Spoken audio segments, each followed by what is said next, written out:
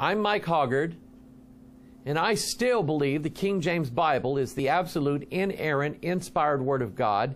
It has absolutely no mistakes, and I trust every single word in it.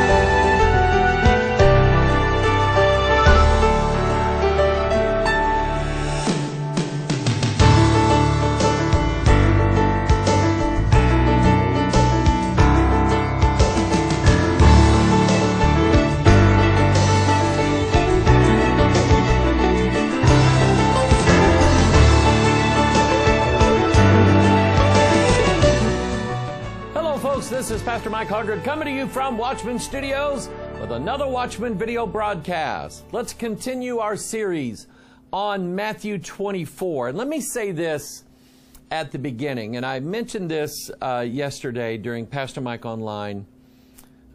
I'm one of these that I don't doubt the Bible anymore. Not like I used to. And maybe I don't know, maybe I never really did, but I was taught a lot in two different Bible colleges that there are mistakes in all the translations, and you've got to retranslate the Greek and Hebrew yourself, and always be a Bible corrector. And one of the things that God has absolutely removed far, far away from me is doubting anything in this book. I don't doubt it anymore. I believe it. And I believe that the words of this book are probably, well, without a doubt with me, more right, more reliable, more trustworthy, more perfect, more sure, more relevant now than at any other time in history, including the day that these words were written down. Now, don't misquote me. Don't think that I just said the original manuscripts were wrong. I don't believe that for a second. I think everything that Moses wrote, David, Solomon, Matthew, Mark, Luke, John, some guy named Acts, whoever that is, I think everything that they wrote down was absolutely 100% the Word of God. It was perfect, without any error whatsoever.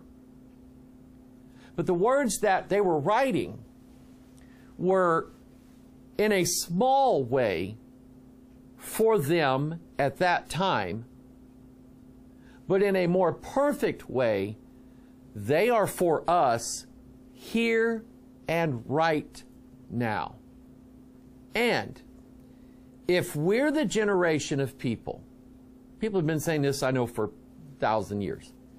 If we're the generation of people who are going to see things like Matthew 24, wars and rumors of wars, and the abomination that maketh desolate, and a beast rising up out of the sea having 7 heads and 10 horns, and Babylon is fallen, is fallen.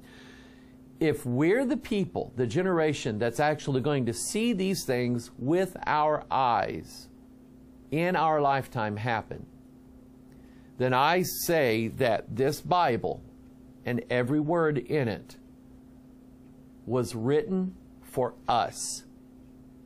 And the words in it are right. I had one of those moments last night. I'm not going to tell you what it was. It doesn't really, well, maybe it might. Doesn't really bear much into what I'm going to share with you today. We're still in Matthew 24. But it was on a passage of Scripture that I had read hundreds of times. I had quoted it multiple times, hundreds and hundreds of times. You know, if you listen to me over the years, since, what, 2009, when I started doing the Watchman broadcast, you know, there's some verses I just keep going back to, right? Okay? And sometimes I feel guilty about it. Mike, don't you know there's other parts in the Bible? Yeah, okay, but there's some things just stick out to me. And there's probably 1,000 ways of pointing back to certain verses in the Bible. And this particular passage of Scripture that I had one of those wow moments with last night, I've read it scores of times, maybe hundreds of times, referenced it multiple times, and believed it.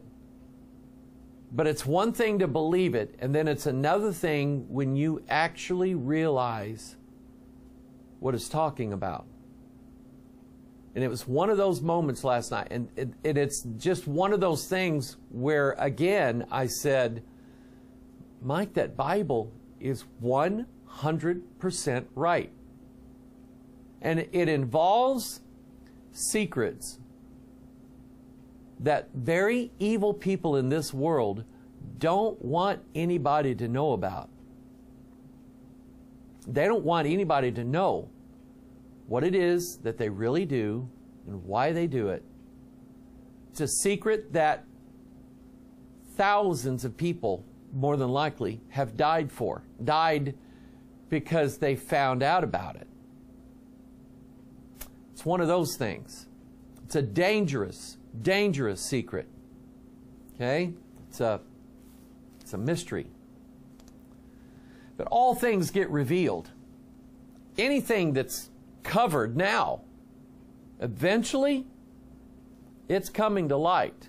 Mark it down. Well, it's already marked down. God wrote it in the Scriptures. That applies to what the deepest, darkest secrets of the Illuminati might be, or that might involve some of yours. Things that you don't want dug up. Things you're not confessing. Things you're not getting out of your life, or you're not letting God take it out of your life. I assure you God's going to take it out. So I just wanted to start out that way, just letting you know that I'm Mike Hoggard, and I still believe the King James Bible is the absolute, inerrant, inspired Word of God. It has absolutely no mistakes, and I trust every single word in it. These words are my life. These words are my ministry. These words have kept my marriage together. These words have helped me raise my children. Now they're helping me raise my grandchildren. These words are the words of eternal life. And I'm not about to back down from them now. So we've been studying Matthew chapter 24, and we've just been, I don't know, believing what it says. Okay? And it says, let's start it in verse 4, because that does seem to be relevant. I'm actually going to focus on verse 8 today. But let's go back to verse 4. Jesus answers unto them, take heed that no man deceive you. Absolutely. Take heed that no man, no matter how well-intentioned they are, take heed. You could write in here, take heed, or just maybe to the side, because it's the Bible. Take heed that Mike Hoggard does not deceive you. It's good advice. Excellent advice. I could be wrong. Then he said, for many shall come in my name, saying, I am Christ, and shall deceive many. These are things we've talked about. Let me put this verse up on the screen, verse 6. You shall hear of wars and rumors of wars. See that you be not troubled, for all these things must come to pass, but the end is not yet. For nation shall rise against nation, and kingdom against kingdom, and there shall be famines, and pestilences, and earthquakes in diverse places. All these are the beginning of sorrows. Now that's sort of what we're going to focus on today, is what that sorrow thing is all about, and what relevance does it have pertaining to the events that are going to take place in the end times. And we're making an assumption that the rapture, the translation, the being caught up, hasn't happened yet. That's what we're believing. And as I go more through this series, I'm going to lay out reasons why I believe what I believe concerning Matthew 24, Mark 13, Luke 21, and other places. But something I wanted to point out here, ye shall hear of wars and rumors of wars, he said. Now, I've already covered that issue, but the idea of a rumor, if you go and look that word up, and Webster's, if we have this built into the Pure Bible Search software, purebiblesearch.com, and you can download that for free, and it has Webster's 1828 dictionary built into it. So you can click on any word. Now with the word rumor, you click on it and nothing will come up. And the reason being is because the King James is a British Bible in English, then it has British spelling of words. They spell rumor with an O-U-R. We spell it with an O-R. So if you look at the bottom there, it'll say, you know, rumor with a line through it, O-U-R. Just kind of erase the O-U-R and just replace it with an O-R, and you'll see the word rumor. It'll tell you that it's an idea or a story or news or event that is passed from one person to another, but it doesn't necessarily have an authoritative source. That doesn't mean it's not true. Just because a rumor is told, that in itself doesn't mean that you don't believe it, it's nonsense. If it's a rumor, it's a lie. No, not necessarily. If it's a rumor, it means that, well, I heard this from John, John heard it from Bill, Bill heard it from Barry, Barry heard it from Larry, Larry heard it from Harry, and Harry got it from Gary, and Gary got it from Mary. So I don't know where it came from. And subtle changes may have been made. So now, here's what I wanted to point out. That's in stark contrast. You understand the word contrast. This is white and this is black. When you put white and off-white together, you may not be able to see much of a difference. But if you put white and black side by side, you're going, oh, I know which one's which. Okay? I used to paint houses, and you could say we painted all the walls white. Actually, they weren't. They were a Glidden's antique white. And when you look at antique white up against white white, you would say, well, that's more of a cream tan color, like a beige. But if you paint a whole house that color, you're going, that's white. See my point? The contrast is a rumor is a story passed from one person to another person. It doesn't have really an identifiable source or an authoritative source. That is in stark contrast to the Word of God. We don't believe cunningly devised fables, and we don't follow rumors. Now this is what we have here in our hands, that which we've handled, the words of life. These are not just rumors and, you know, bedtime stories and campfire stories that, you know, fathers pass down to their children and their grandchildren, and it made the children go, ooh, ah, you mean there was giants? And we don't follow rumors. We believe the absolute inerrant truth. So here's what I get out of this. There's coming a time when, let's say it like this, things are going to hit the fan. You know what that phrase means, right? Okay, it's going to be a mess. And I think 99.9% of the world is going to be basing what they believe is going on upon rumors. Because that's, let's face it, that's all the internet has, more or less. It's a bunch of rumors. Social media, rumors, right? I mean, how much of the stuff that you see every day on Facebook or Twitter or Parler or any of these other, Instagram or whatever, how many things that come across the daily internet are actually 100% the gospel truth? See, I'm one of these that is pretty critical about things on the internet. I just don't believe everything I read. Maybe I want to believe it. Maybe I'll go, yeah, that sounds about right to me. But do I know it to be true? Absolutely not. Would I gamble on it? No. Would I base my eternal salvation on it? Absolutely not. But you give me Scripture, 100% guaranteed I know that Bible's right. I know that Scripture's right. And see, that's what I'm talking about. There's going to be a group of people who all they're going to have to know or believe about what's going on in the world is rumors. And who knows where rumors started? We know for a fact that at one time the CIA ran a program where they leaked information to the press as if it were truth. It was I forgot the name of it, but the CIA was giving news reporters stories that they wanted out in the press. They wanted them to be read on the radio news, on the TV news, put it in the newspapers, so on and so on and so on.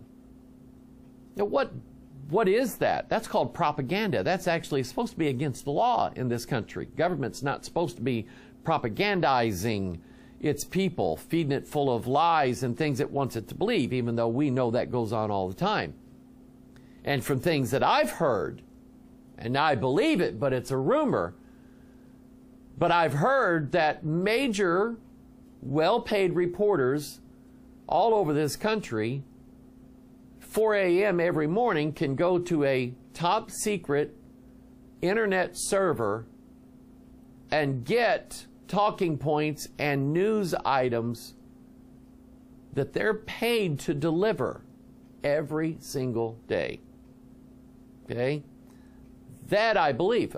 Richard Doty. He's a guy I've featured one time at a Pastor Mike Online. Look him up. D-O-T-Y, I believe is his name. He was a counterintelligence officer working for Kirtland Air Force Base. And his job was to make sure that some of the secret things, top secret things, that they were doing at that Air Force base remained top secret. And if anything leaked out, then it was his job to come up with an alternative story.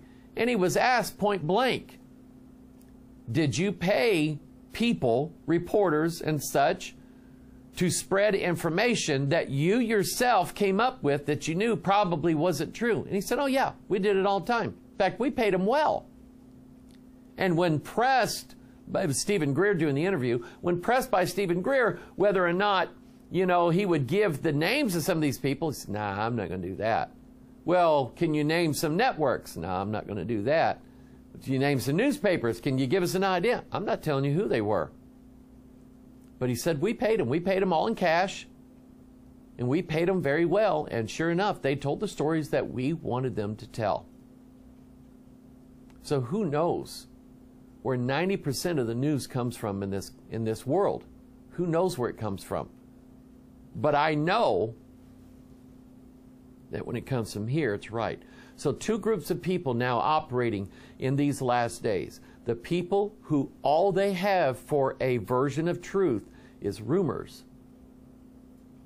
And then God's people who are going to believe what God said. And you know me, believe it or not, I still get bugged over people who say they're God's people. But a majority of the conspiracy ideas that they believe in their mind and heart are based upon false rumors. Rumors that they want to believe because they want to believe that certain things like this are true. But the truth of it is, there's no evidence in Scripture whatsoever. And the thing that God showed me last night, and I'll tell you this, it scared me. It scared me. The thing that God showed me last night was something that I had been seeking Him on. Asking God, is this true? And if it is true, then you know me. You know you have to show it to me in the Bible.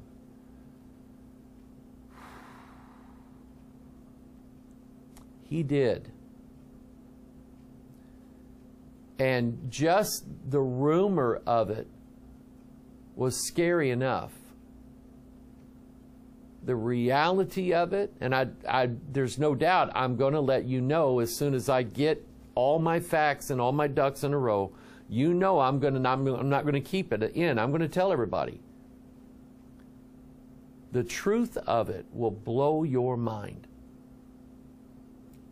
Pure evil in this world by people that in some cases you might believe, in some cases you would never believe it. But it's in the Word of God. All right, now let's get back to this. Nation against nation, kingdom against kingdom. Let's compare Matthew 24 again with Mark 13, Luke 21, Matthew 24:7. For nation shall rise against nation, and kingdom against kingdom. There shall be famines and pestilences and earthquakes in diverse places, and all these are the beginning of sorrows. Mark 13:8. For nation shall rise against nation, and kingdom against kingdom. And there shall be earthquakes in divers places, and there shall be famines and troubles. These are the beginning of sorrows. Luke 21:10. Then said he unto them, nation shall rise against nation, and kingdom against kingdom. I have a theory on this, and it's just a theory, but it's something to think about, because we've always had over the years, over let's say the last 200 years, there's always been wars where multiple nations were involved against other multiple nations. World War I, World War II, even in Korea. I'm talking about American wars because those are the ones I know. Vietnam. When the first Gulf War was played out, it was several member nations of the United Nations. Second Gulf War, same thing. So there's always been, in the last 150, 100 years, nations against nations. And, you know, rightfully so, people during World War I were thinking, this is the end times. Look at this. I mean, my goodness, people are dying. It's a world war. This surely is the fulfillment of Bible prophecy. World War II, same thing. People, what is fulfillment of Bible prophecy? What if World War III happens? Oh my God, that will surely fulfill Bible prophecy. But I just like to, I don't know, look at things a little differently sometimes and ask the question, what if it doesn't mean that? What if it means literally what it says? And what it says is, we look at Matthew 24, nation, singular, against nation, singular. Kingdom, singular, against kingdom, singular. And that's also in Mark 13, and that's also in Luke 21. In other words, in all three of those passages, they're all in 100% agreement that it's a kingdom against a kingdom. He could have said nations, because he does so in multiple places in the Bible. The nations, the nations, the nations. But he doesn't say it that way here. He says kingdom. And I just believe the Bible. I believe that God would have used the words that he wanted to use to tell us what he wanted to tell us, to give us the exact details of what he wants us to know. And he doesn't say nations against nations. He says nation against nation, kingdom against kingdom. There are two kingdoms that I'm aware of that operate and govern the affairs of every man, woman, child, and every country in this world. That is the kingdom of God in heaven and Satan's kingdom. Kingdom of heaven and the kingdom of hell. Those are the two kingdoms that I'm aware of. And I think that all of the wars that have ever been fought, all of the battles, all of the skirmishes, all of the whatevers, terrorist acts, whatever, all of those, I think, will pale in comparison to this one war right here. A kingdom against a kingdom and a nation. We know that God calls us a peculiar nation, meaning that we as Christians are a nation in and of ourselves. Number one, the word nation implies ethnicity. You know, somebody's Italian. When we say somebody's Italian, generally red-headed, freckled face doesn't come to mind, even though there are some. When we say someone is African, blonde-haired, blue-eyed doesn't naturally come to mind either. Okay? When we say someone is Scandinavian in their appearance, black hair and black skin doesn't come to mind. So generally people, America's an exception, generally people are divided up into countries, we call them nations, because of their unique ethnic identity. And that's not, it's not racism at all. It's the fact that people are drawn together into groups, number one, by a common language. We know that God divided the nations by the languages. They're also drawn together by family origin and familiar characteristics. In other words, your family looks like my family. I bet we have more than one thing in common. People are drawn to that. Okay?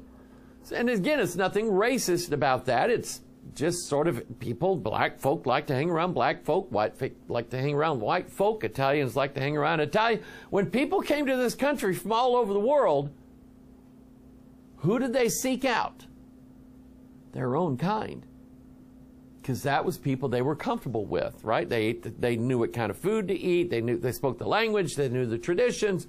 So it made it better to assimilate into America. And what I'm saying is, you have all these different nations out there, but there are two types of people in this world: people of God and people from hell, or people who are going to hell.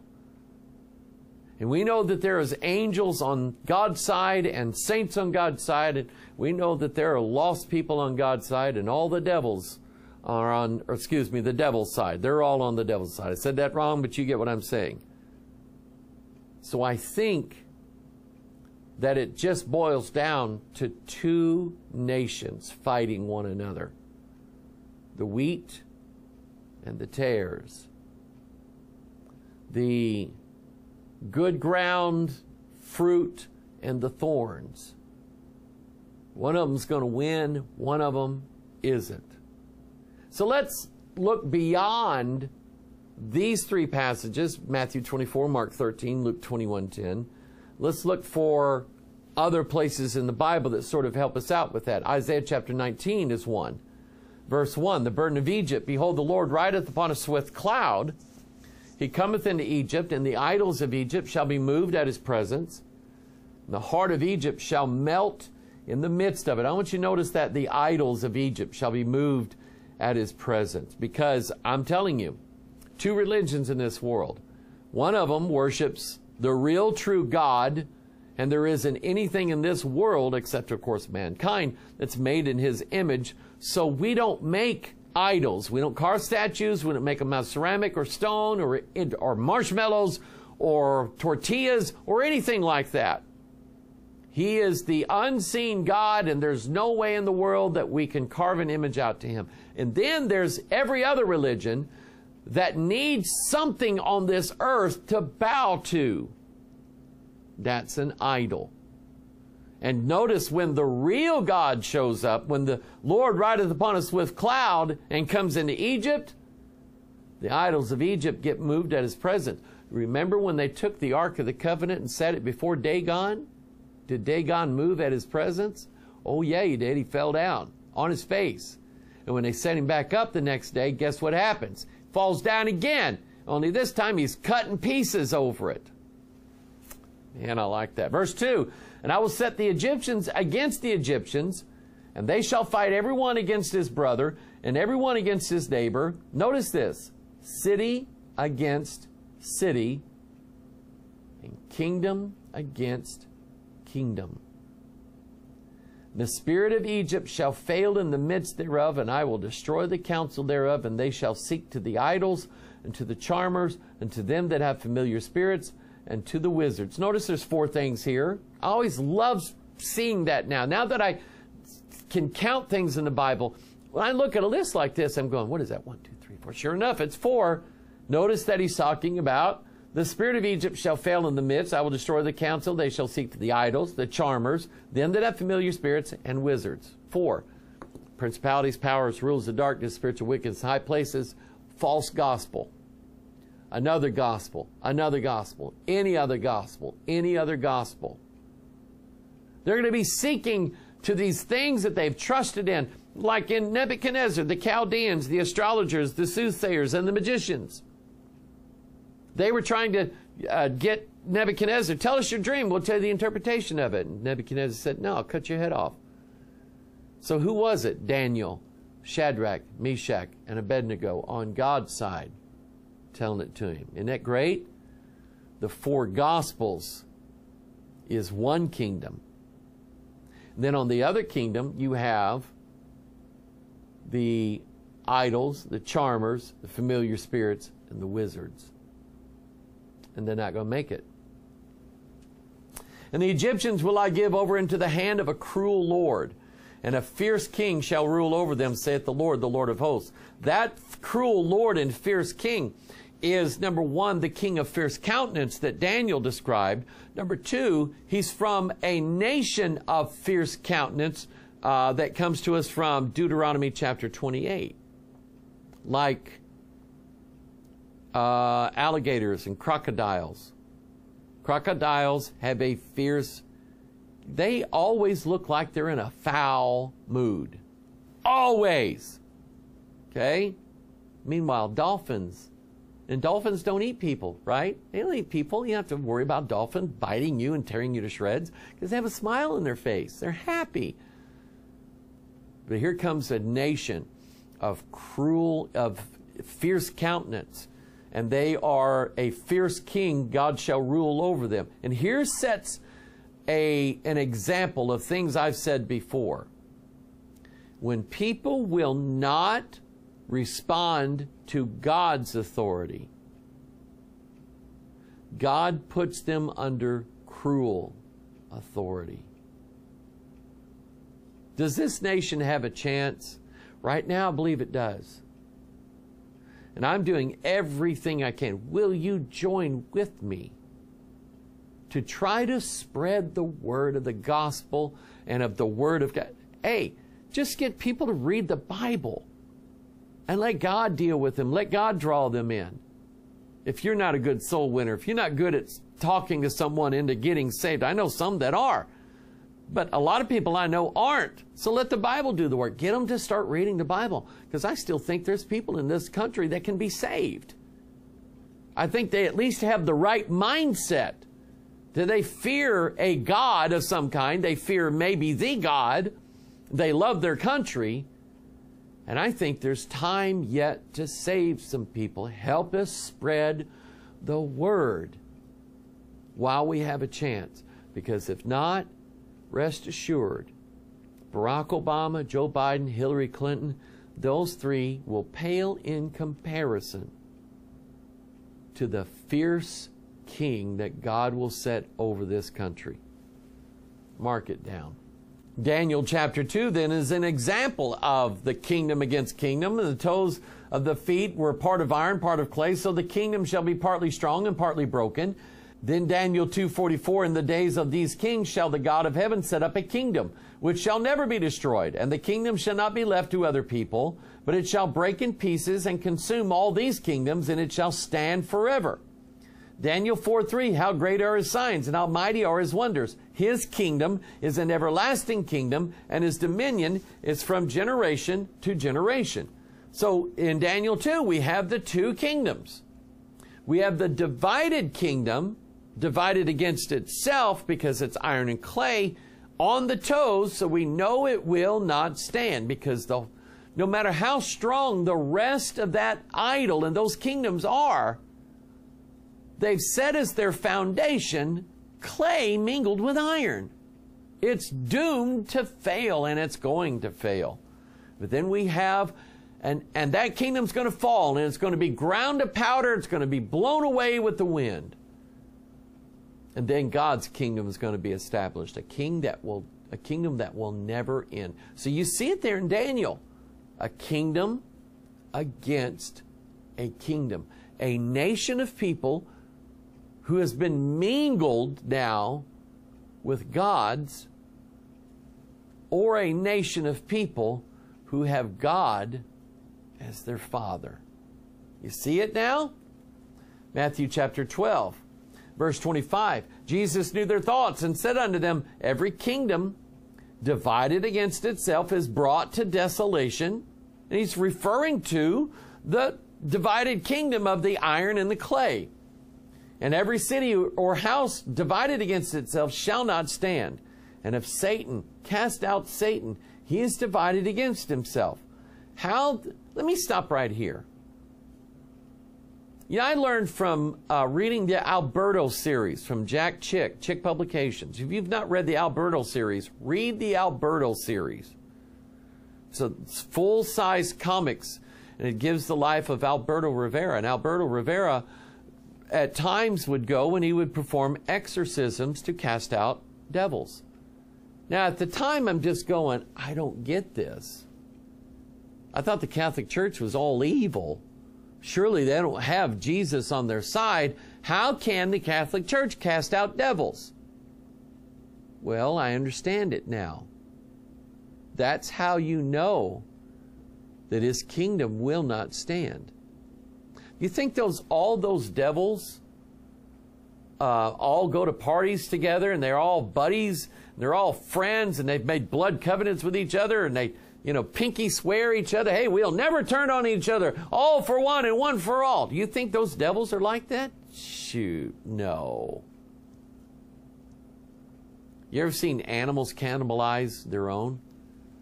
You ever see animals in the wild kingdom go after their own kind?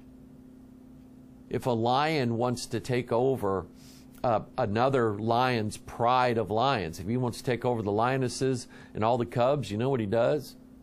First thing he does is go and eat the cubs, or kills them, in some cases eats them, eats the cubs of the lion that they're wanting to take over. They don't allow his offspring to live. That's going against your own kind, for crying out loud. Okay? And that happens in the animal kingdom as well.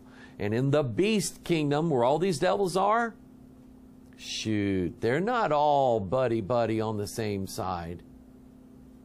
Don't count on it. That's how you know their nation's going to be divided against itself. Satan will cast out Satan. He'll work against himself.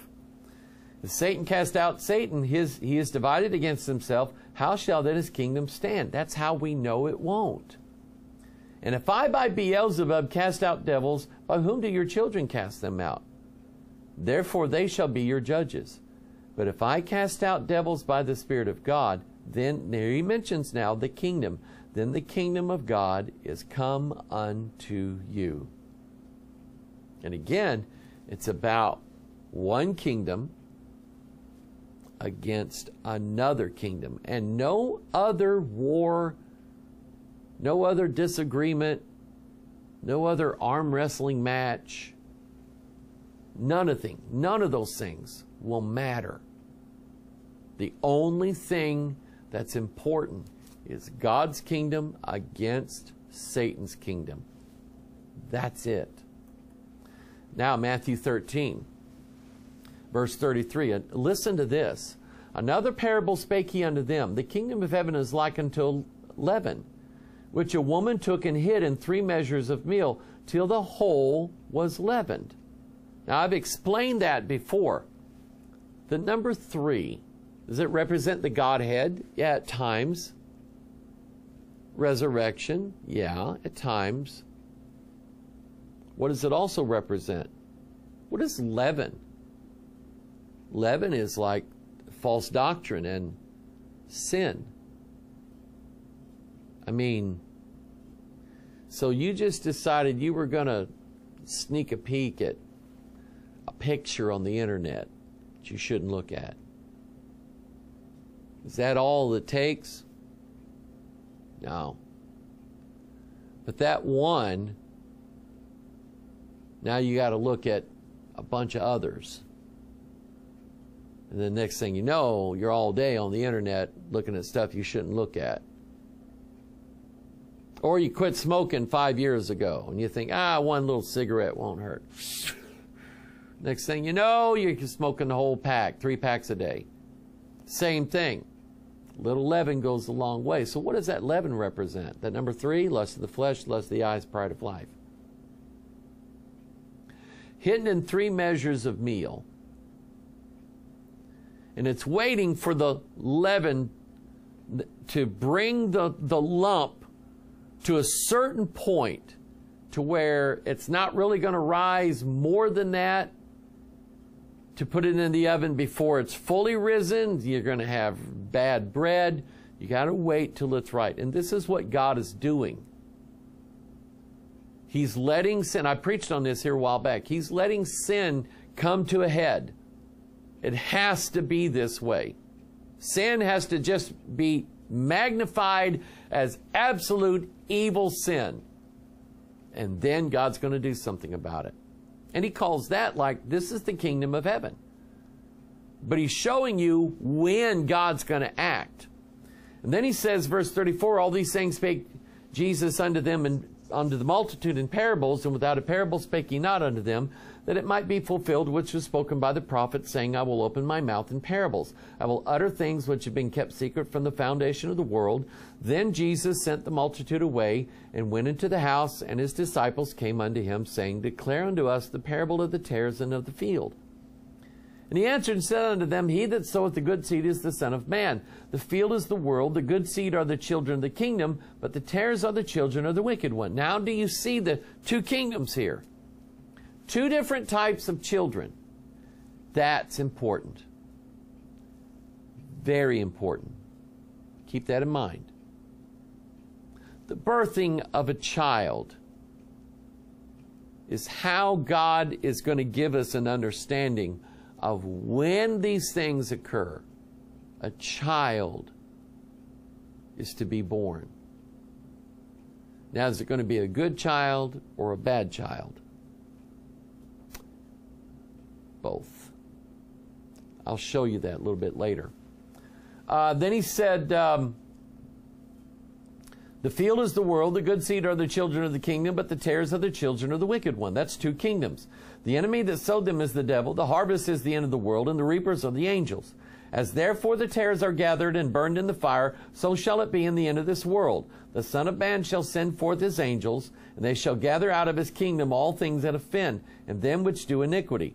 And they shall cast them into a furnace of fire. There shall be wailing and gnashing of teeth. Then shall the righteous shine forth as the sun in the kingdom of their Father. Who hath ears to hear, let him hear. So He's telling us that just like the wheat and the tares, you have 2 different types of people, 2 different nations. Because if the devil sowed the seed of the tares, he's the father of the tares. If God sowed the seed of the good seed, then He's the father of the offspring of that seed.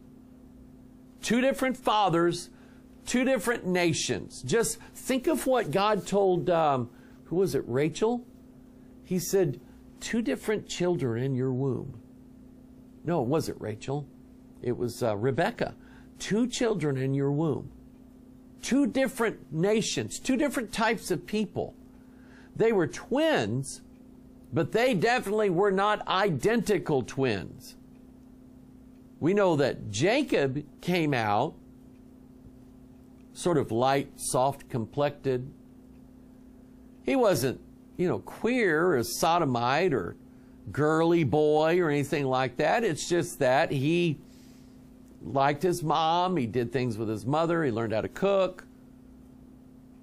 And yes, I do believe it's possible to have for a man, some men, to have some effeminate qualities and yet be fully men, fully respectable men.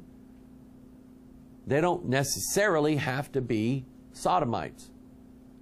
And then you have the He-Man, Esau.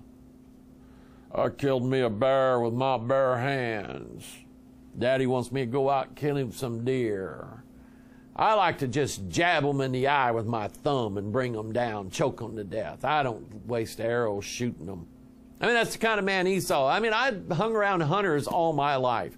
And I've heard these braggadocious men tell oh my goodness, tell deer stories, tell how they did this and they did that. Yeah, we used to eat the heart right out of it. Yeah, we did that stuff. But that was Esau. And notice Esau had so much hair on his body that when Jacob was going to fake out his dad, he put goat fur on his arms. What does that tell you about Esau? There's a skin condition called hypertrichosis, where people that have it literally just grow fur all over their body. They look like a werewolf. Circus people, Jojo the Wolf Boy, hypertrichosis. It's possible that Esau was something like that. But I want you to think about the two types. One's fair complected. One of them looks like a beast. And they hated each other. And there was enmity between them. It was nation against nation and kingdom against kingdom. Just like the Bible says. So you have that with the wheat and the tares. The children of the wheat are the children of the kingdom. The tares, the dark, poisonous, evil seed of blackness and of darkness and of sin. And they're all growing up together. They're all living together. But one of these days, God's going to separate them out. And it's going to be this kingdom against this kingdom. Mark it down. Now, Ephesians 6:11, it's telling us to get ready for this war that's coming. Put on the whole armor of God, that you may be able to stand against the wiles of the devil. For we wrestle not against flesh and blood, but against principalities, against powers, against the rulers of the darkness of this world, and against spiritual wickedness in high places. Wherefore take unto you the whole armor of God, that you may be able to withstand in the evil day, and having done all, to stand.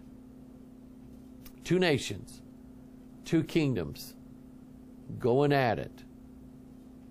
Only one of them is going to survive. Only one of them is going to win. Now Matthew chapter 13. Look at this. Look at what he said here. Again, the kingdom of heaven is likened to a net that was cast into the sea and gathered of every kind, which when it was full they drew to the shore, and sat down and gathered the good into vessels, but cast the bad away. So shall it be at the end of the world. The angels shall come forth and sever the wicked from among the just. Just like in the harvest. Let's gather the tares first. Then we'll gather the wheat. It's going to make it easy. Once we know the difference between each one, because again, the poison darnel turns black and it falls down. The wheat still stands straight up, looking like the sun in his righteousness. Same thing here. So which when it was full, they drew to shore and sat down and gathered the good into vessels, but cast the bad away.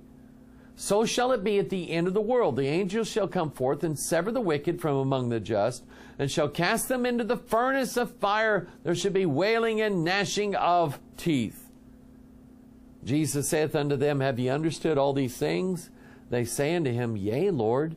Then said he unto them, Therefore every scribe which is instructed unto the kingdom of heaven is likened to a man that is an householder, which, watch this, bringeth forth out of his treasure things new and old.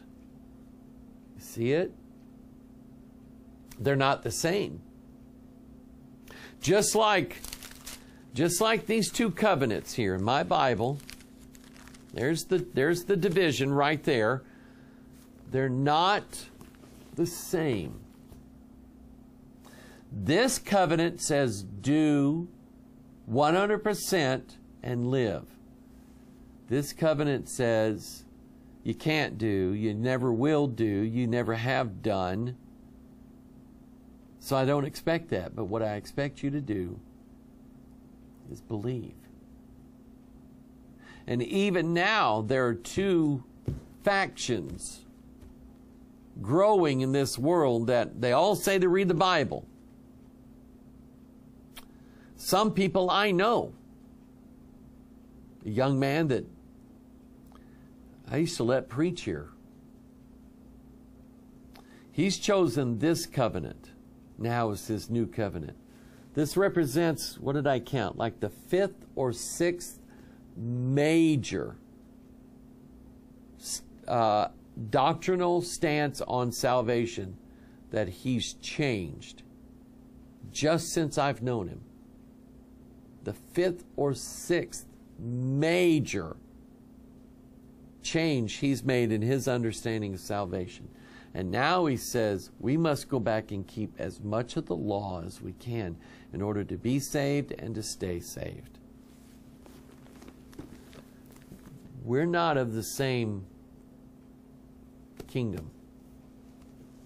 That's the old. I want the new. Amen. Matthew 24. Now, think about this, because this is, when I explain this word, some of you already know about it. And I think all of those times where we went through sorrow, they were sort of like, I see them like a little test of God and a training of God, getting us used to sorrow, that sorrow is part of it. Oh, the days I have mourned, sorrowed over past sins, relationships that are gone forever. Things that maybe I could have had, I'll never have. Sorrows coming in my life, they've been there. But there's coming one, the likes of which I've never seen.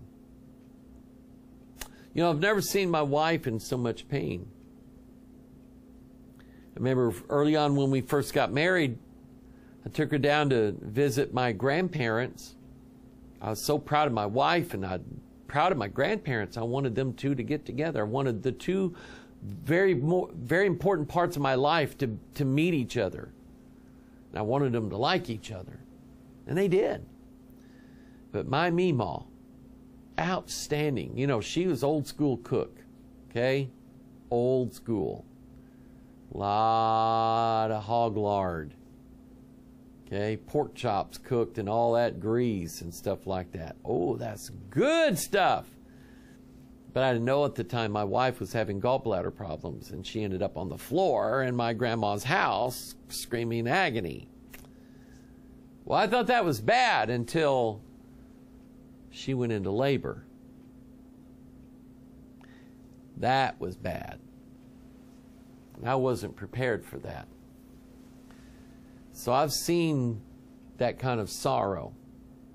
Here's why I'm bringing this up. Matthew 24:6. You shall hear of wars and rumors of wars. See that you be not troubled, for all these things must come to pass, but the end is not yet. For nation shall rise against nation, and kingdom against kingdom. There shall be famines and pestilences and earthquakes in divers places, and all these are the beginnings of sorrows. Mark 13, almost identical. For nation shall rise against nation, kingdom against kingdom. There shall be earthquakes in divers places, and shall be famines and troubles. These are the beginnings of sorrows.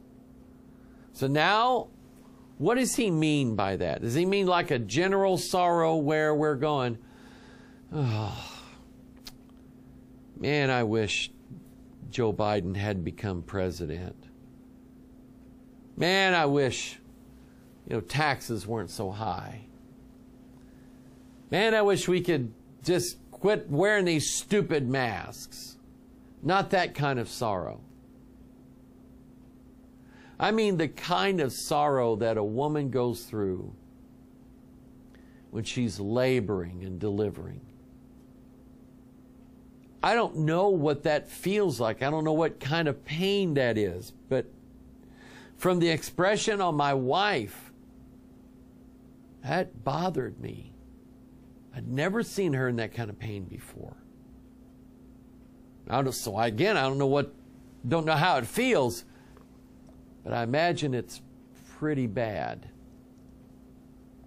So we're talking about some very serious sorrows coming. And I want you to look then and see what he says in the scriptures about this.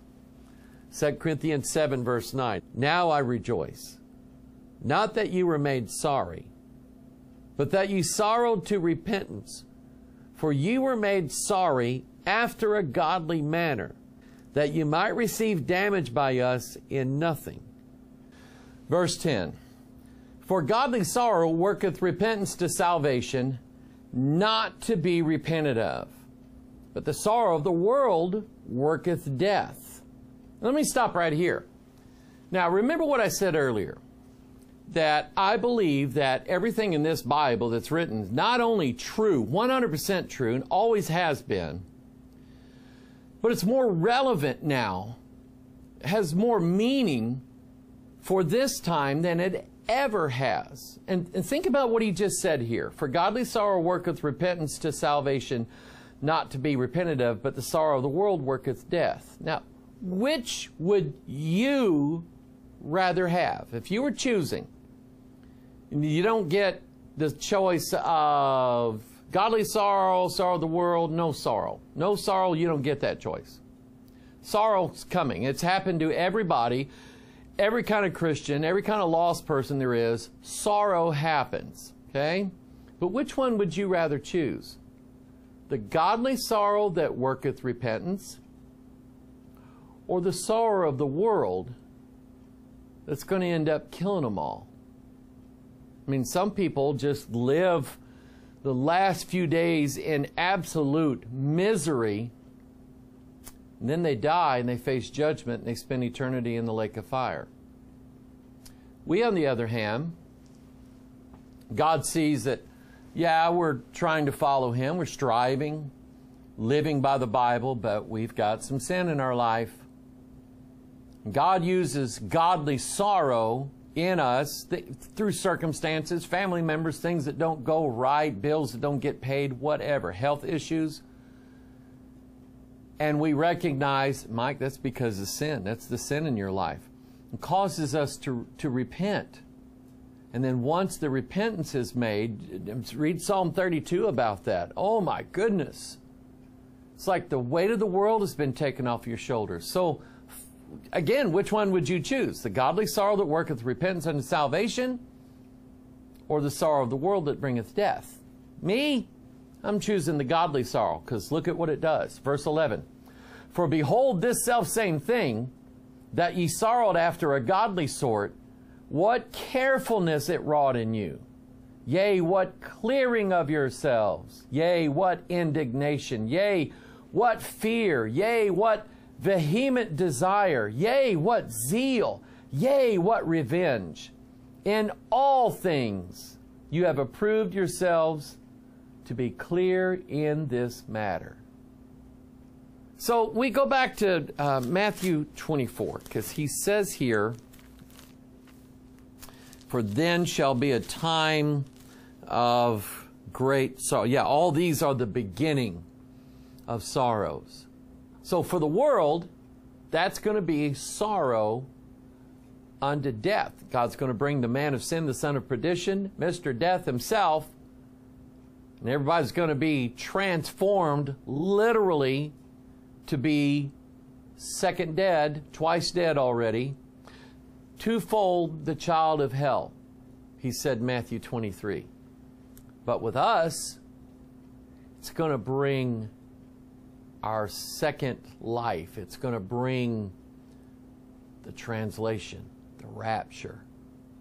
Sorrow before rapture. I think that would be best, don't you? So when he says, you know, it's going to bring about carefulness in us. We don't want to go into those traps again that we fell into. clearing of ourselves, getting rid of that old junk in our lives. Indignation against, you're indignant about ever falling into that sin to begin with. You hate it. The vehement desire and zeal and revenge. May the God of heaven bruise Satan under your feet shortly. That's our revenge that God's going to give us. So you see this time of sorrow. All these are the beginning of sorrows. And he says later on, but the end is not yet. So what if there are some sorrows to endure? We endure sorrow now here. So how is that going to be any different? In fact, I've always said this. I think the sorrows that we go through now are basically training us for the sorrows that are going to come then. But then, I mean, think of what Christ endured before he went to the cross. Before he went to the cross. Then at the cross. Then on the cross. And then it is finished. But what after the cross? Wasn't that great? I think that's how it's going to happen. Now, we're going to let the Bible then define the meaning of the word sorrow. Yeah, it has the word sorry in it. When we feel, if I do something I know just I upset my wife, I feel sorry for that. I don't like hurting my wife. I don't like upsetting her. I don't like that. I care about her. So when I tell her that I'm sorry I did something, it's genuine. I feel sorrow. I feel terrible about that. Hurting anybody, I feel terrible about that. But what does God associate these sorrows with? There's a concept in the Bible. Oh, understanding this, I think, is very, very important. Understanding coming the Antichrist, the coming of Christ in the air, the translation, the rapture. Look at it. Genesis chapter 3, right after the sin, right after, yea hath God said, and the Eve's looking at the fruit, and the devil didn't make her do it. She did it, and she gave it to Adam, and they both now are in a fallen state, and God's laying curses on them. What curse did he give to the woman? And remember, women in the Bible are types of churches.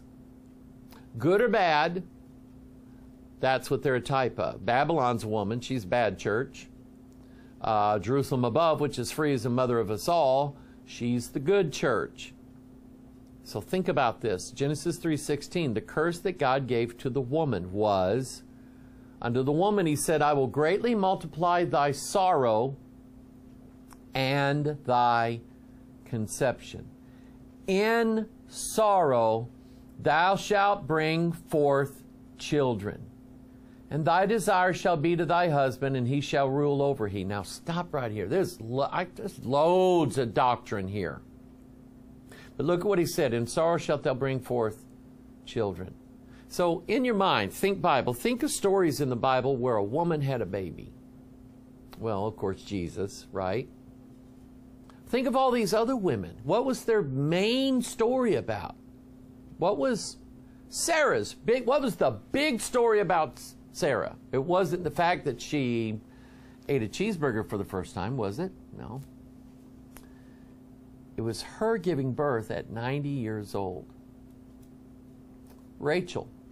Two stories about her. The one that she was the better looking of the two, and she was the first love.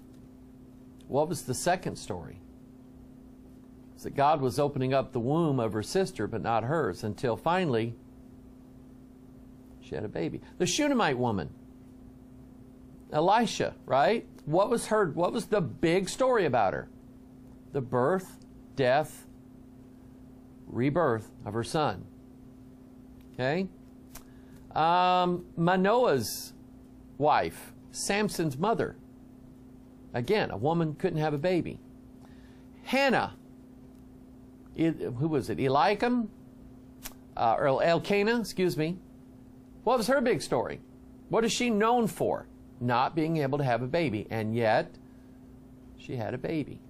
So this is not just a little side thing in the Bible where we, or just mentioned one time in the Bible. This is one of those stories keeps popping up over and over and over again.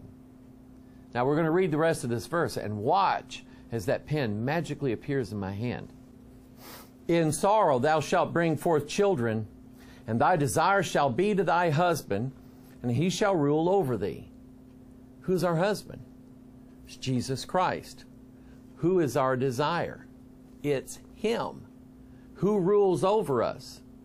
Jesus Christ. So do you understand this? All these things that God says, eventually they all end up being blessings for some reason. Everything the devil and we get ourselves into, it turns out bad. God always says, you know what? I can make that a blessing easily. So yes, in sorrow thou shalt bring forth children. But they're bringing forth children.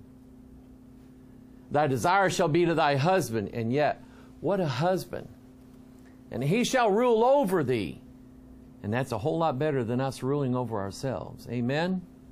Now, let me add to that Isaiah 13:8. And they shall be afraid, pangs and sorrows. So now, stop. The Bible's linked those two verses. Oh, by the way, I told you the pen would show up again.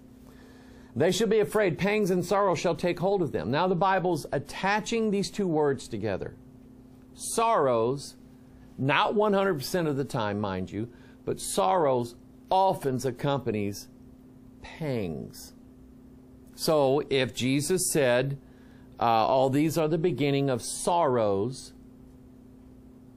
and sorrows is attached more than once, and we'll read it, with pangs. And what kind of pangs? They shall be afraid, pangs and sorrows shall take hold of them. They shall be in pain as a woman that travaileth. They shall be amazed one at another. Their faces shall be as flames. Birth, pangs, and sorrows. So back to this verse. All these are the beginning of sorrows. I mean, my wife and I, we've had several children now. And I remember those days. She would start having the contractions.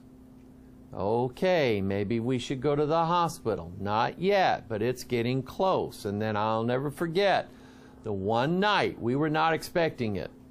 Boom! Water everywhere. Now we're going to the hospital. Okay? If he says they're the beginning of sorrows, well, we know that the birth is coming. But there is a little while. And again, it don't take 7 years to give birth to a child. It don't take 3.5 years to give birth to a child. So don't assume that I'm saying, or that I even believe, all this is going to go on for 7 years or 3, because I don't believe it. Okay? I believe in a time appointed, an amount of days. But I don't believe it's 3.5 years. I don't believe it's 7 years. Okay? I do believe in the beast shall reign 3.5 years. That I believe. I don't think we're going to be here that whole time. Anyway, moving on. So you get where I'm going with this. We have Genesis 3. We have Isaiah 13 telling us that sorrows related to the birth pangs of a woman who is travailing. Why? Because she's about ready to give birth to a child. Jeremiah 13:21. What wilt thou say when he shall punish thee? For thou hast taught them to be captains, and as chief over thee. Shall not sorrows take thee as a woman in travail? There's another one. That's like the third witness already. Hosea 13:13. The sorrows of a travailing woman shall come upon him. He is an unwise son, for he should not stay long in the place of the breaking forth of children. Notice here that it's talking about a guy. And yet it says the sorrows of a travailing woman shall come upon him. Why? Because he's an unwise son. God says, I'm going to make him go through this. So now that's our fourth witness. Sorrows, birth pangs, a woman in travail. And again, I could ask you, Can you think of a verse in the Bible that says the day of the Lord is like a woman in travail? Well, you know we're eventually going to get there. John 16:20. Oh, I love John. I got to turn there. John is my favorite gospel writer. He just, you know, it seems like Matthew, Mark, and Luke, and nothing wrong with this, we're giving an accurate historical account of what Jesus did and said. But with John, you felt the emotion, the passion. You felt like Jesus really was his best friend. And he, John, really was the disciple whom Jesus loved. That's how he wrote about himself in the Gospel of John. That's why I like John so much. But John 16, beautiful. I remember the first time as a young minister opening my Bible to read John 17, the Lord's Prayer to his Father in Gethsemane. And I bawled like a baby. I went, what love he has. What love Jesus has. And what love John portrayed in this chapter. Anyway, John 16, there's a lot here. John 16, he's talking about the Comforter coming. When he's come, he's going to reprove the world. He's going to do this. And let me read this. Verse 13 of John 16, when he, the Spirit of truth, is come, he will guide you into all truth, for he shall not speak of himself, but whatsoever he shall hear, that shall he speak, and he shall shew you things to come. So I have absolutely no doubt whatsoever that everything that we need to know is right here in this book. I keep seeing people, and in fact, I saw a YouTube video that flew across the screen the other day. YouTube wanted me to watch it, and I said, not on your life. And if some guy making these claims about, oh, you ought to see how the Messiah is portrayed in the book of Enoch, I couldn't care less how the Messiah is portrayed in the book of Enoch, because number one, Enoch didn't write a book. Number two, don't believe that he did. It's not scripture. It's a lie. And I don't buy into any of it. And I'm absolutely not going to believe that Enoch had insights into the Messiah that nobody else did. And that's why we're missing the picture. And I've seen people talk about these Enochian prophecies of the Messiah and how that's really telling people, if it's not Jesus, who is it? It's the Antichrist. Okay? But anyway, John 16, he says he's going to show you things to come. So I believe it's all right here. Now, John 16, verse 21.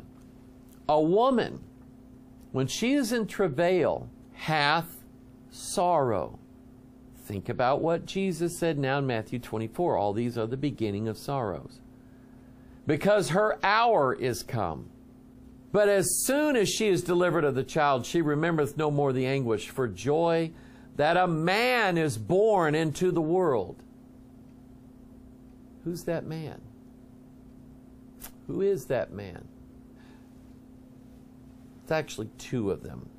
We'll get into that in a little bit. But you see now the connection. All these are the beginning of the sorrows.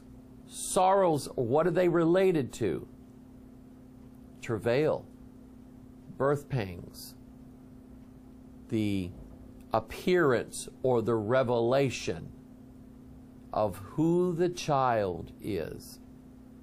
All of this that's happening, the earthquakes and all of the other things that's going on, those are all leading up to the birth. You know, I've said this, and it's a great, if you just want to make it, as you turn to 1 Thessalonians 5 with me, if you just want to make a practical application of this, this is truth. God works this way, and knowing how God works will help you get through some rough areas in your life.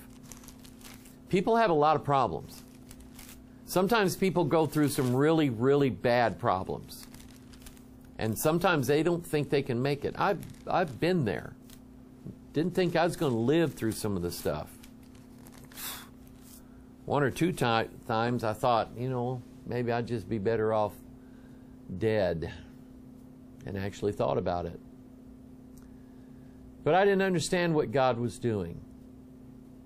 There is no birth without trouble, without sorrow, without pangs, without travail. But when you're going through the travail and the sorrow and the pangs, think about the joy that's going to come once that child is born. Again, I've never had children. I've just made a few. But I've asked my wife, is it true? Oh, yes. You are in agony until that child is born, and then boom, you don't remember any of it. You know, here it is, the first child my wife delivered. She wants to kill me. And then after that, all she thinks out, I'm off the hook now because we have the baby. Whew, thank God. That's how you do it. And I would say that any great thing that God is going to birth in your life will be preceded by travail, without a doubt. So you take that as just an application for the times we're living in right now. Any of you listening to me right now going through hard times, whether it's yourself or your marriage or your family, what we're going through as a nation. Something's about to be born. Whether it's going to be good or bad, I don't know. But remember, annuit coeptus novus ordo seclorum. He favors the birth of a new world order. So it could be that. I don't know. We'll see. But if you're going through trouble right now, just think, joy's coming, because it's going to birth something really good in your life. Okay? 1 Thessalonians 5. But of the times and season, brethren, you have no need that I write unto you, for yourselves know perfectly that the day of the Lord so cometh as a thief in the night. For when they shall say peace and safety, then sudden destruction cometh upon them, as travail upon a woman with child, and they shall not escape. But ye, brethren, are not in darkness, that that day should overtake you as a thief. Ye are all children of light, and the children of the day. We are not of the night, nor of darkness. Therefore, let us not sleep as do others, but let us watch and be sober. For they that sleep, sleep in the night, and they that be drunken are drunken in the night. But let us who are of the day be sober, putting on the breastplate of faith and love, and for an helmet the hope of salvation. For God hath not appointed us to wrath, but to obtain salvation by our Lord Jesus Christ. Somebody say amen. Now, whether you agree with me or not on anything I say about the timing of the rapture, we all agree God has not appointed us unto wrath. But I would just ask you to do just one simple thing. That's all you have to do. Concordance or Pure Bible Search software or Blue Letter Bible, whichever one you want. Search every place in the King James Bible for the word tribulation or tribulations. Now there's no tribulationer, tribulationing, tribulationingly. There's nothing like that. It's just two forms. Tribulation, tribulations. Just look at those two words. Just look at them and read the verse they're in. Read what comes before and after. Okay? And ask the question, is it possible that God appoints us to tribulation? Is it possible that God appoints us to wrath? The answer is absolutely not. He doesn't. And some, again, well-meaning, I guess. I love them. They're my brothers. We believe the same Bible. But I've seen some very lame, vain attempts at saying, tribulation is the wrath of God. See, that would contradict many scriptures that the Apostle Paul said. So I can't believe that. Okay? But look at what he said. The day of the Lord so cometh. For when they say peace and safety, then, and I don't know who they is. Might be the same people that everybody gets all their weird information from. You know, they say this COVID thing will be over by summer. You know, they say if you don't wear a mask. You know, they say it's supposed to rain. I don't know that it's them or not. I don't know who's saying they, who they is that's saying peace and safety. What I absolutely guarantee you is whenever they say it, not only is sudden destruction going to come upon them as travail upon a woman with child, but I think God's people are going to know it. I think God's people are going to. You wouldn't believe how many times I've searched the internet looking for someone to say peace and safety. And I don't do that anymore. Because I don't know that it'll necessarily be on the internet. But I know God's people will know. So, I mean, look at what he's saying here.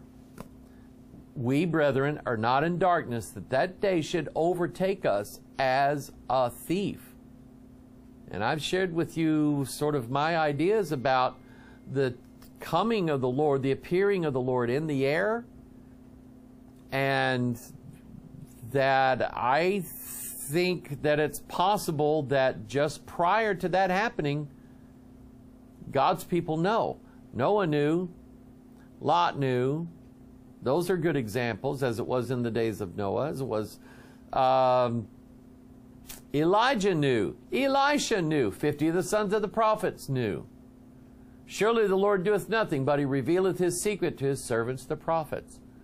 So when they call this a secret rapture, I mean, I kind of understand what they're getting at, but I don't necessarily agree that nobody is going to know it. I think God's people just prior to it. Just like Noah did. Noah, for yet 7 days. Elisha, they asked Elisha, dost thou know your master is going to be taken from thy head today? Yeah, I know it. Though they all knew. It wasn't a secret to them. So that day, I don't believe, is going to overtake us as a thief. And then he says, therefore let us not sleep as do others, but let us watch and be sober. For they that sleep, sleep in the night, and they that be drunken are drunken in the night. And I think, oh, and I got something else to share with you too. I think the falling that takes place is going to take place as a result of God hitting people with a drunken spirit. That's what I think. You study wine and strong drink in the Bible. You study things that fall. Drunks, what do? They fall. And then he says, but let us who are of the day be sober, putting on the breastplate of faith and love, and for an helmet the hope of salvation. Now, what does that tie into? Oh, that one's easy. Well, Pastor Mike, that ties right into Ephesians chapter 6, you know, the verse you've been quoting 10,000 times. That's exactly right. And what does it tell us? Taking the shield of faith, take the helmet of salvation, stand therefore, having your loins girt about, put on the whole armor of God that you may be able to stand against the wiles of the devil. Take unto you the whole armor that you may be able to withstand in the evil day, and having done all to stand. Just like Shadrach, Meshach, and Abednego. Okay? So I think all this ties in together. I think people are going to fall. But because we're not drunk, we'll be the ones still standing. Okay? Isaiah 13. We'll go back to that. How? Verse 6. Howl ye, for the day of the Lord is at hand. It shall come as a destruction from the Almighty. Therefore shall all hands be faint, and every man's heart shall melt. And they shall be afraid. Pangs and sorrow shall take hold of them. They shall be in pain as a woman that travaileth. And again, that links right back to 1 Thessalonians 5. They shall be amazed one at another. Their faces shall be flames. I've read that earlier, but look what it says now. Behold, the day of the Lord cometh, cruel, both with wrath. Hold on. What did he say? The day of the Lord cometh. What was it that we just read? In fact, I'll go back to it. 1 Thessalonians 5. For you yourselves know perfectly that the day of the Lord so cometh as a thief in the night. He mentions that it's the day of the Lord. And then in Isaiah 13, what does he say? The day of the Lord cometh. And how is it going to come? Like pangs and sorrow, like a woman in travail. And then look what he says here. cruel both with wrath and fierce anger to lay the land desolate, and he shall destroy the sinners thereof out of it. Verse 10, for the stars of heaven and the constellations thereof shall not give their light. The sun shall be darkened in his going forth, and the moon shall not cause her light to shine. Now, what is that? What is that related to? Joel chapter 1, Joel chapter 2, Acts chapter 2, Revelation chapter 6, and, oh yeah, Matthew chapter 24, when it says, and immediately after the tribulation of those days shall the sun be darkened, and the moon shall not give her light, and the stars shall fall from heaven, and the powers of the heavens shall be shaken. That happens before Jesus sends his angels with the great sound of a trumpet to gather together his elect. The gathering is what's mentioned in 2 Thessalonians 2. Okay? You see, even though I might want to believe in a pre-trib, pre-nothing happens before the rapture, just so I don't get hurt, the scriptures that I read won't let me believe that. I can't reconcile the connection that all of these are making. Here, Isaiah 13 says it's the day of the Lord, it's a day of travailing, and oh, by the way, the stars of heaven are going to fall, and the moon's not going to give her light, and the sun's not going to shine. Same thing he said in Joel, same thing he says in Acts, same things he says in Matthew 24, same thing he says in Revelation chapter 6. I can't deny that. I can't overlook it. And I can't say, oh, well, maybe it happens twice. Well, I don't think so. Because there's no mention of it when you get into the vials of wrath. Once the vials of wrath are poured out, Jesus comes down with white horse, right? Taking over, and okay, this planet's mine. So again, I'd like to agree with my brothers, and I'd like for my brothers to agree with me. But I have to stick with the scriptures. Isaiah 21, verse 3, therefore are my loins filled with pain. You know what that is, don't you? You know how that feels, right? Pangs have taken hold upon me, as the pangs of a woman that travaileth. I was bowed down at the hearing of it. I was dismayed at the seeing of it. My heart panted. Fearfulness affrighted me. The night of my pleasure hath he turned into fear unto me. Now look what he says in verse 9.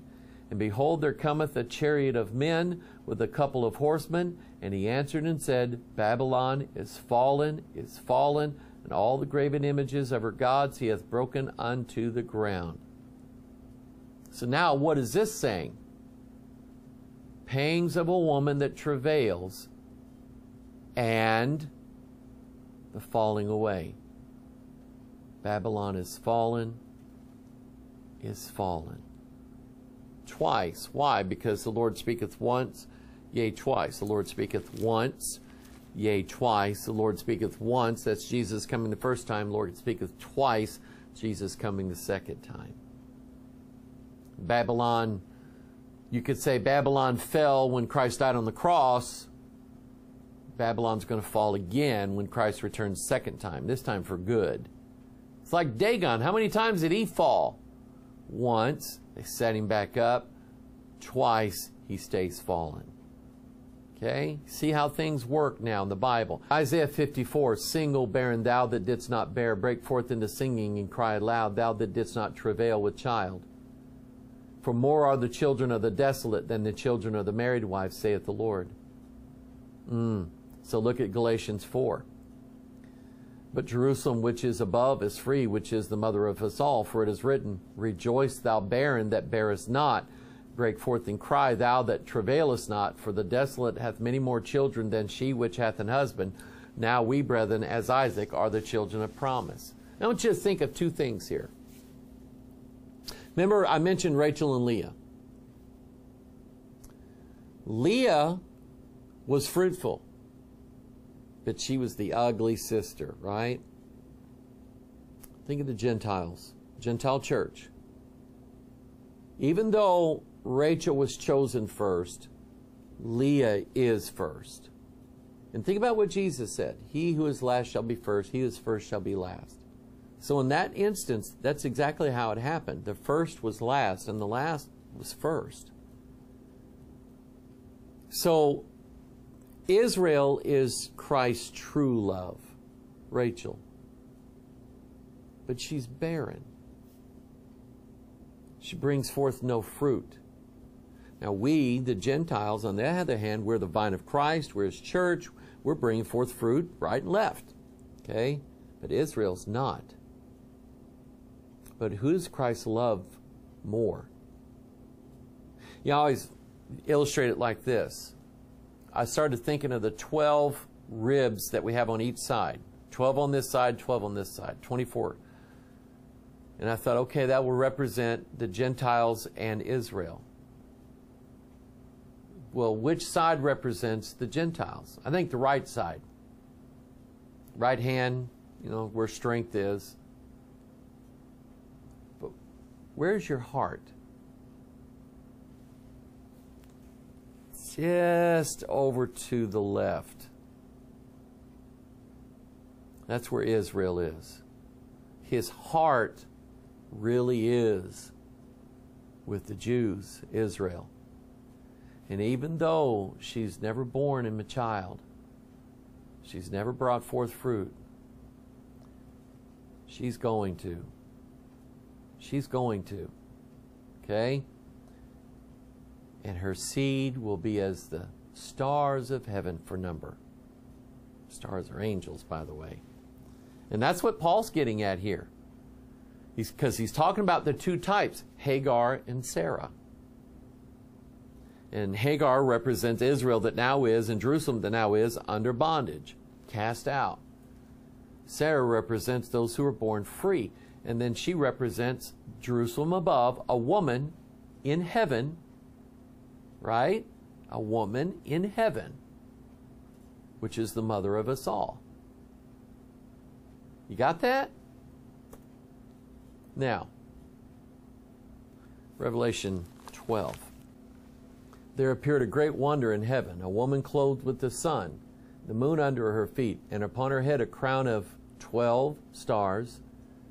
She, being with child, cried, travailing in birth, and pain to be delivered. So this woman's going to give birth to a child, right? Who is that child?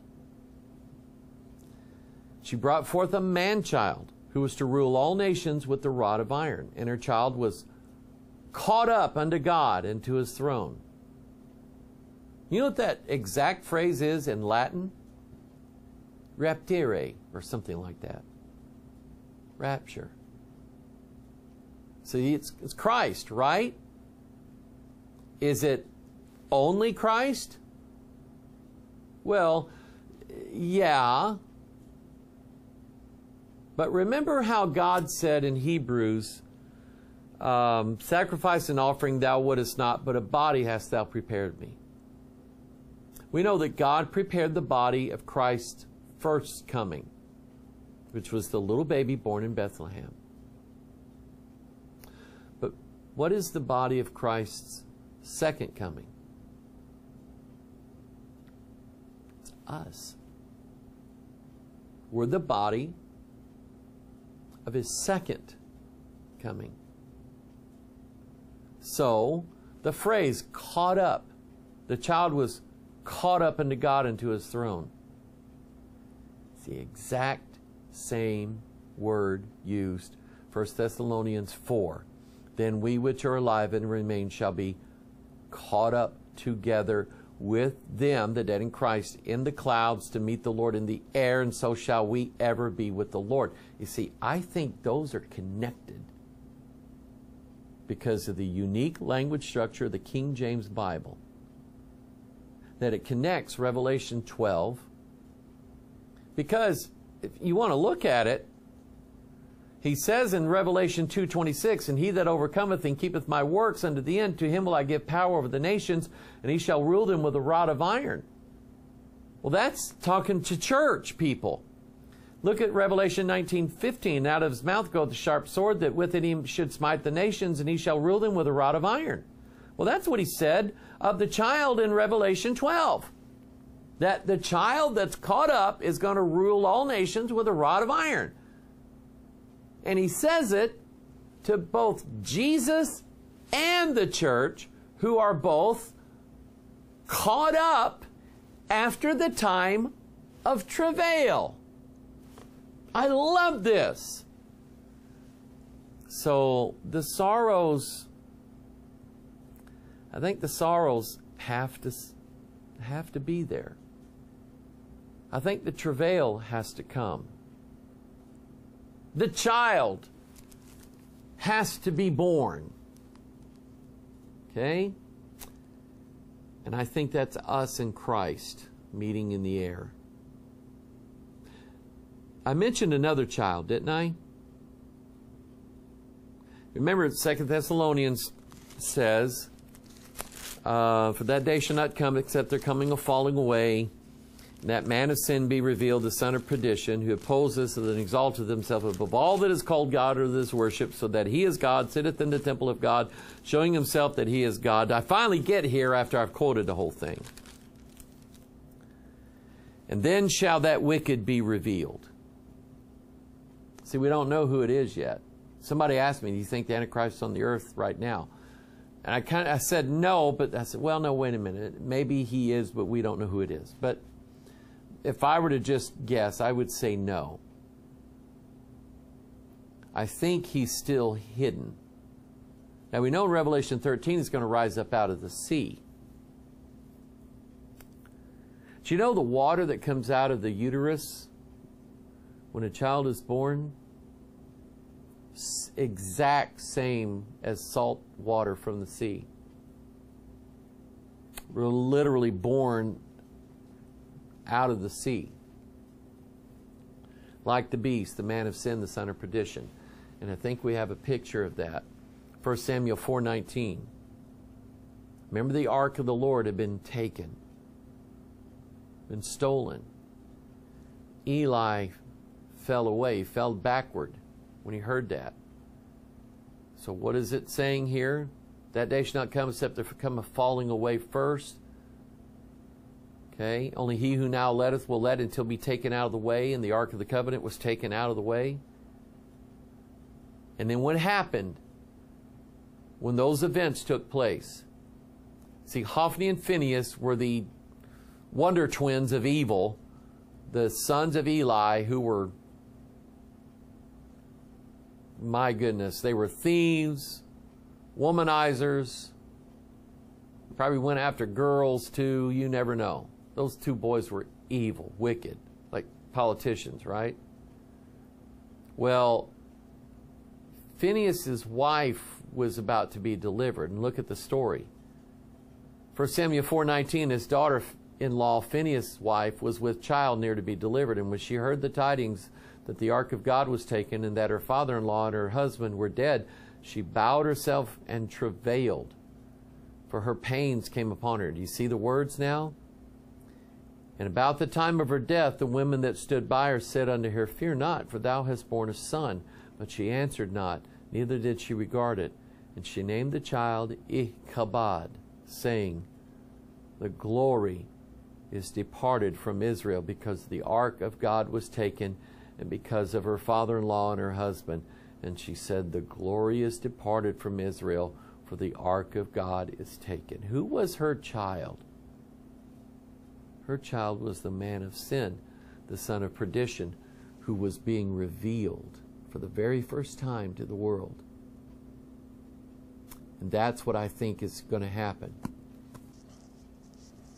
The glory is departed from Israel, for the ark of God is taken.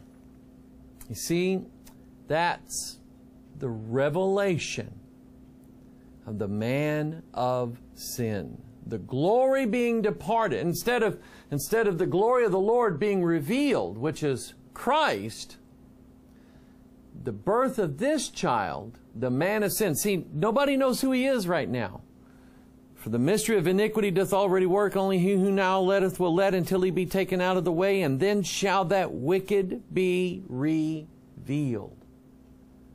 Just like this child being born out of sin, out of disobedience, out of the ark of God, which for some strange reason they said it will save us, like the ark, like it's some big power machine that they have, you know, to drive all their enemies away.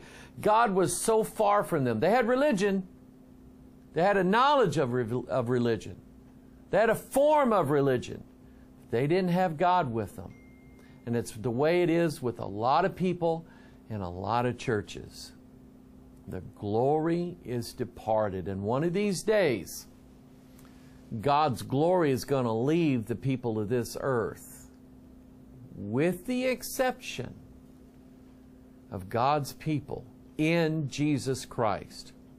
So, like I said, there is sorrows going to happen to everybody.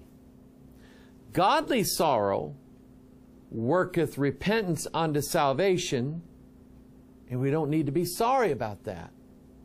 When that happens, then we'll be glad forever. But the sorrow of the world, Ichabod, see, she travailed too. Lost women and saved women both travail in pain. It's just that when their time comes, did it bring death? What happened to Phinehas' wife after she delivered? Killed her. What happens to us when Christ appears? We're alive forevermore. Amen? Go back to the Bible, study all these women that couldn't have babies, and all of a sudden they had babies. God bless them. They're all Ruth and Naomi. Think about that. Okay? All of these pictures of Christ coming. And like I said, all the terrible things that have happened. You wouldn't believe what I've gone through today to get this recording done. Okay?